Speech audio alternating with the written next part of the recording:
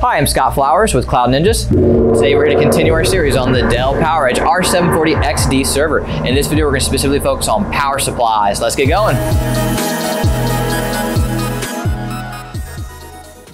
Well, hey, thanks for stopping by today to learn a little bit more about the Dell PowerEdge R740xd server. Do us a favor, find anything that helps you in this video, click that like and smash that subscribe. All right, well, let's hop in. This video is one of the quickest videos in our series as a whole. It's about power supplies, and really there's not a whole lot going on here. So what we're going to do is tell you the different sizes of power supplies. We're going to give you some general warnings to watch out for, and then we're going to show you how to install it, which is incredibly easy because it's hot swap. So let's just go ahead and hop in. So some of the different sizes that you're going to get are going to be 495 watt, 750 watt, and 1100 watt. Those are your main three that you're going to see, and that's what's really on our website. But there are some other options as well. You can get 1600 watt, you can get 2000 watt, you can get 2400 watt. Now, generally for those higher sizes, especially the 2000 and 2400 watt, you're going to need 220. It's going to be a 220 volt in order to get that. But generally speaking, that's not really normal. That's more customized. Your 750 and 1100 are really kind of the sweet spot, which most people run on, and most stuff that we build is 750, which is the most popular power supply that's out there.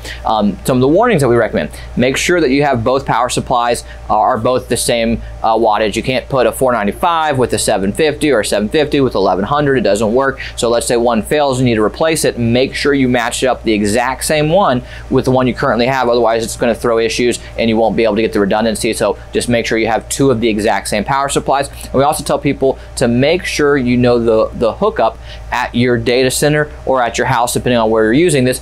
Some of the power supplies are a 100 to 120 volt, and some of them are the 200 to 240 volt. So depending on what your connection is, just make sure you get the right power supply. So those are some of the basic warnings that we like to tell people in advance. So now we're going to show you is how to actually install it, which again is super easy because it's hot swap. But before we do, I'm going to grab my ESD gear and be right back.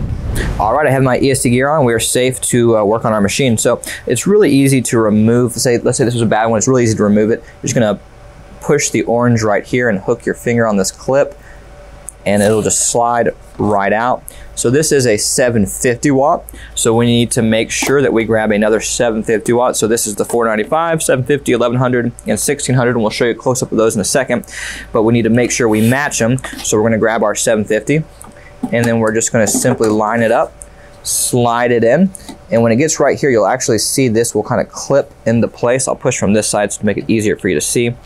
But this will actually clip into place right here. And now you know it's firmly in there. So if I were to try to pull it out right now, it is firmly in there. But yeah, it's a really easy upgrade overall. It's one of the easiest upgrades or replacement parts to do for the whole chassis. So let's show you a quick close-up of some of the parts.